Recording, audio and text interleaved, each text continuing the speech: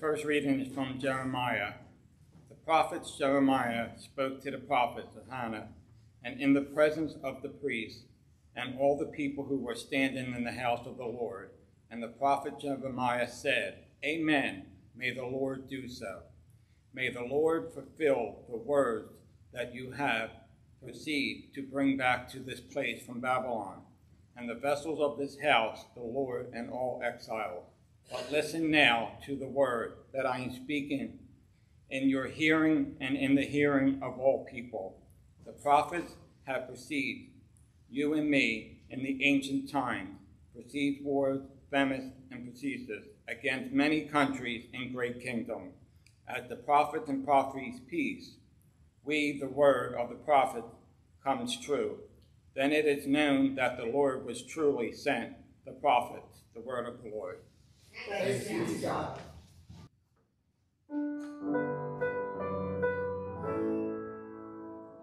Your love, O Lord, forever will I sing.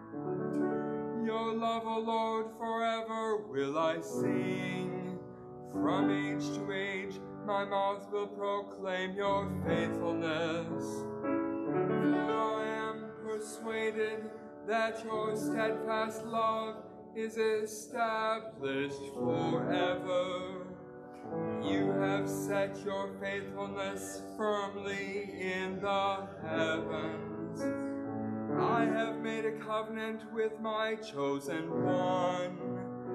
I have sworn an oath to David, my servant.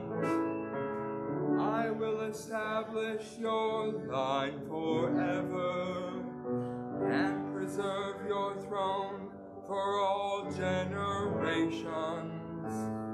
Your love, O Lord, forever will I sing.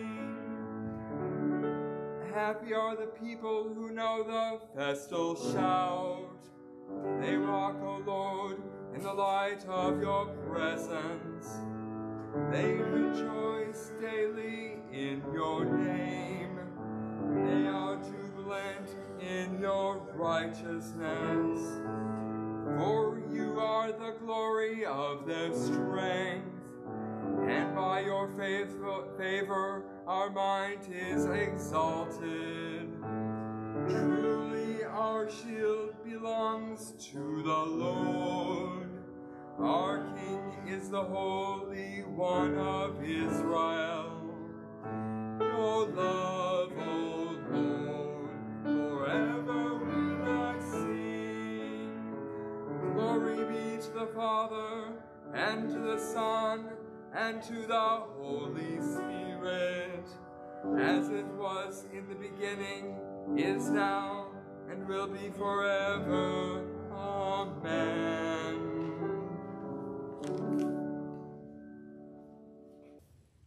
A reading from Romans.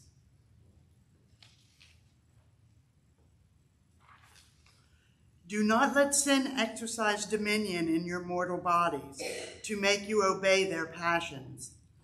No longer present your members to sin as instruments of wickedness, but present yourselves to God as those who have brought from death to life, and present your members to God as instruments of righteousness. For sin will have no dominion over you, since you are not under law, but under grace. What then? Should we sin because we are not under law, but under grace? By no means. Do you not know that if you present yourselves to anyone as obedient slaves, you are slaves of the one whom you obey, either of sin, which leads to death, or of obedience, which leads to righteousness? But thanks be to God that you, having once been slaves of sin, have become obedient from the heart to the form of teaching to which you were entrusted, and that you, having been set free from sin, have become slaves of righteousness. I am speaking in human terms because of your natural limitations, for just as you once presented your members as slaves to impurity and to greater and greater iniquity, so now present your members as slaves to righteousness for sanctification. When you were slaves of sin, you were free in regard to righteousness. So what advantage did you then get from the things of which you are now ashamed? The end of those things is death.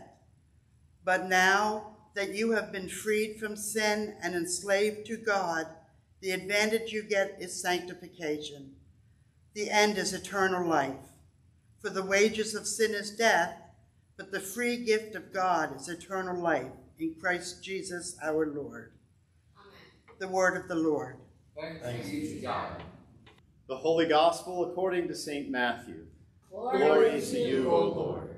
Jesus said to the 12, "Whoever welcomes you welcomes me, and whoever welcomes me welcomes the one who sent me. Whoever welcomes a prophet in the name of a prophet will receive a prophet's reward, and whoever welcomes a righteous person in the name of a righteous person will receive the reward of the righteous. And whoever gives even a cup of cold water to one of these little ones in the name of a disciple, truly I tell you, none of these will lose their reward." The Gospel of the Lord. Praise to you, Lord Christ. In the name of the Father, and of the Son, and of the Holy Spirit. Amen. I mentioned in the newsletter, if you haven't had a chance to read that the Gospel reading for this week is short, almost deceptively short. And it's that the complexity of the reading does not necessarily correlate to the shortness of it. But it is, I think, a very simple message. It's just profound. That is, if you think back over the past couple of weeks of what we've been hearing Jesus say from the Gospel of Matthew, he has been often, these sections are titled The Cost of Discipleship, where Jesus goes through and he talks about what all is put at risk in the disciples' lives as they continue forward following Jesus. If you don't remember what all those were, a short list is families get divided over it, and that the disciples will be persecuted. If you remember 2 weeks ago, Jesus looks out at the crowd and he sees that they are both helpless and harassed, and so he sends the disciples in mission. In order to be sent in mission, he invites the disciples to identify with that crowd. In other words, to put themselves in the position of being helpless and harassed and then walking with that community. And then 2 times, then there are warnings about the division that action of kind of resisting a theology of empire, we might call it, a theology of strength and power, and instead embracing a kind of helplessness can be divisive in many communities and in many ways. That was the past 2 weeks. This week, the complexity of what it means to be a disciple is gone. I think we often think that if we want to follow Jesus, it means, especially after hearing Paul's letter to the Romans, we'll come back to that, but there's this kind of like need to get your life straight, because Paul's talking about sin and its wages and then righteousness and its wages, and we want to make sure that we're righteous. I don't think that's what Paul's going after. Actually, maybe I should talk about that now. I don't think that's what Paul's going after. I think what Paul is doing is, again, if you go back and you look at Romans, the people that Paul is writing to are unconvinced that this gospel is as simple as they are hearing that it is. That is, they're very convinced that they ought to be able to kind of get to either be very strict in what they do, because what it sounds like, what they think it sounds like is that, well, if grace is involved, we can then just get away with doing anything. I believe it was last week, Paul wrote, so then does that mean that since grace abounds all the more, that we should sin in order that grace will abound? And he says, by no means. That's the translation. And then again this week we heard, once again, since we're not under law, does that mean we get to do whatever we want to do? And he says, by no means. By no means is a very toned-down translation of that Greek phrase. Paul is being very Philly in his comments there. A closer translation, frankly, would be, oh, hell no. So that's probably not even Philly. Maybe it's a little lighter. But anyway, the point is, Paul's being very emphatic about this. That's not what it means, but it is, in fact, that free and available to us. That he's saying to the Romans, you're asking the wrong questions, but it is, in fact, this freedom that we have. So what does that have to do with what Jesus is saying today? Well, again, we've heard this kind of complexity about resisting these larger forces in our lives that are shaping us to behave differently. Much the same thing that Paul's talking about. And yet Jesus says, if we go to this other way, there will be challenges. So is it difficult? Now we hear Jesus say, it's as simple as this. If you offer a cup of cold water to one of these little ones, somebody who's in need, somebody who's learning, little ones could also just mean children, but in the context of the Roman Empire, children have very few social safety features built into the society. Actually, for children in the Roman Empire and in territories occupied by the Roman Empire, life is at risk. So what Jesus is saying is, even if you offer just a glass of water to somebody who has been pushed to the edge of society to the point where they are at risk, then you are performing righteousness. I think packed into that, behind all of that, is what Jesus is doing is inviting people to recognize that what discipleship means is recognizing the shared humanity that we have with other people and how that humanity is crafted in the image of God, no matter who that person is.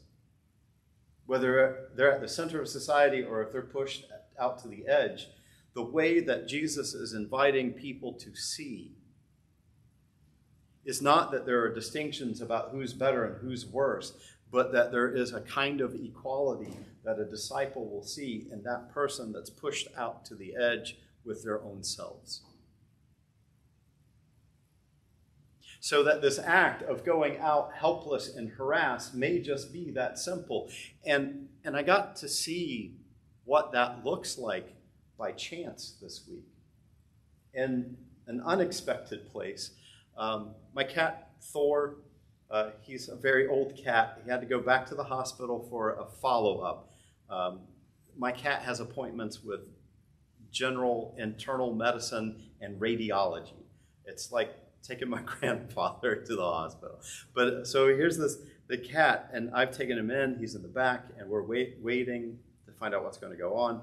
And somebody came in with an emergency. Their dog had injured its toe, maybe broken it, but the owner was distressed. She was distraught. Her pet was wounded, and she was weeping. And they hurried her back into a nearby room to kind of get her own space. And then one of the technicians came out to the water cooler, grabbed a cup, filled it full of cold water, and took it into her. And I immediately thought of this text. We might think that something like that is too simple. But if you've ever been in that kind of situation where you're the one who your world, for whatever reason, has been so greatly disturbed, and somebody brings you a cup of cold water and hands it to you, remember the relief that you might have felt at that time. It does all kinds of things. That, for me, it's like it's something else I can fidget with and get some of that energy out of. It's an act of kindness that somebody gets why I might be so disheveled. Somebody understands. All of that is packed into this action, I think, of giving somebody a cup of cold water. And I think that's what Jesus is calling us to do as church. To recognize, to see in that other person the same humanity that we have. And to act in grace as God acts in grace to our own humanity, to that other person. And to see righteousness and grace flourish in the midst of such a simple act. In the name of the Father, and of the Son, and of the Holy Spirit. Amen.